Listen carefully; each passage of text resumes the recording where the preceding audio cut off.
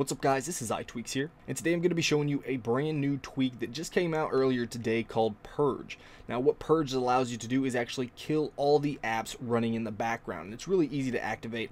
All you need to do is open up your app switcher right here, and then you can swipe, and then tap and hold on any card, and it's going to ask you, are you sure you want to kill all your apps? Of course you can cancel that, and it's not going to kill any of the apps.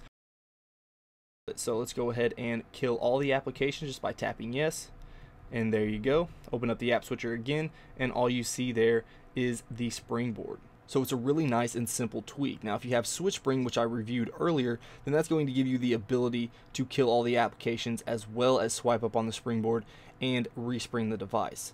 So really it's just a matter of preference. Give it a shot and see what you think. It is a free tweak. Let me know what you guys think about it in the comments below, and if you enjoyed this video, please hit that like button. If you want to see more of my videos, then go ahead and subscribe.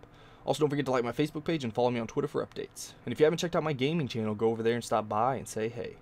Alright guys, until next time, peace.